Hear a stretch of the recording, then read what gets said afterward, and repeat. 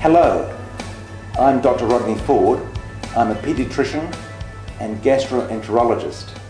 I have been looking after children with food allergies for 30 years, and I've found out that food makes a lot of people sick.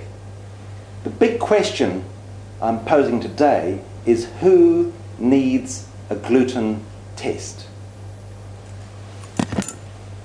Well, the people who need a gluten test are the people who get sick from gluten. That's pretty obvious, isn't it? But what are the symptoms? How would you know if you are getting sick from gluten? Well, the list of gluten symptoms is longer than my arm.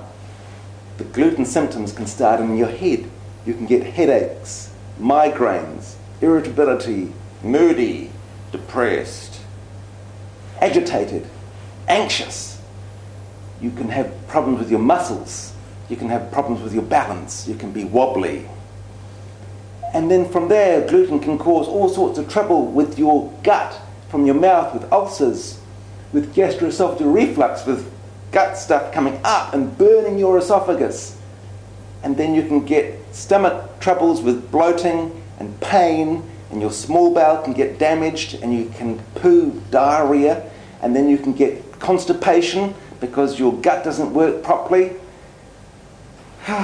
Anybody with any irritable bowel sort of symptoms can be troubled with gluten. And then there's all of your skin. Your skin is a huge organ in your body. It can be itchy and rashy with eczema. And there's a special thing called dermatitis herpetiformis, which is a very bubbly, itchy rash which goes on for years and years and years from gluten. So you can get brain and nerve problems, you can get gut problems, and you can get skin problems. Now, the little trick about the gluten symptoms are that most of us think we're normal. Most of us think, well, we've just got a funny gut, or we just get headaches, or we're just the sort of person who gets anxious.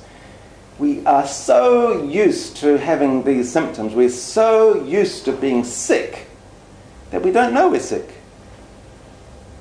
How would you know if you're normal or not? The people who need a gluten test are the people who get sick. It's interesting that probably at least a third of all people with chronic illness have a gluten problem. I call it the people who are sick, tired, and grumpy. Those people need to be tested for gluten. But what test do they need?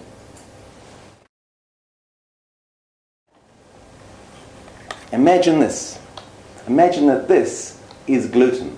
This is the part of wheat that when you eat it and it goes down into your system, you can't digest it, and it goes into your blood, and the body wants to get rid of it. How does it do that? Well, it makes an antibody. This is a model or schematic idea of an antibody. The body makes these from protein, and it finds the gluten, and it clicks onto it and gets rid of it, because it is an exact match. So this is the antibody. One of the blood tests that we look for is the gluten antibody. We're looking for this. And if you've got high amounts of this in your blood, which is made from the gluten, then you are likely to have a gluten problem. But there's another sort of antibody that we look for. The other sort of antibody we look for is a tissue damage antibody. Imagine this is tissue in your gut, and it's getting a bit damaged, and it makes a special enzyme, and the body looks for this and makes an antibody which exactly fits into it, and then it can get rid of that protein from the body. This is the tissue damage antibody. So there are two antibodies that we are looking for gluten.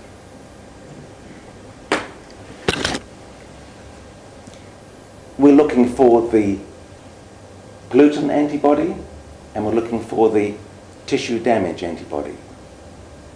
My message is this, that if you are sick, tired, and grumpy, if you have symptoms anywhere in your body, your head, your nerves, your gut, your skin, if you're feeling crook, then get a blood test. Get a blood test for your tissue damage, but particularly get a blood test for the gluten reactivity, because about a third of people who are sick, tired and grumpy and got symptoms are reacting to gluten.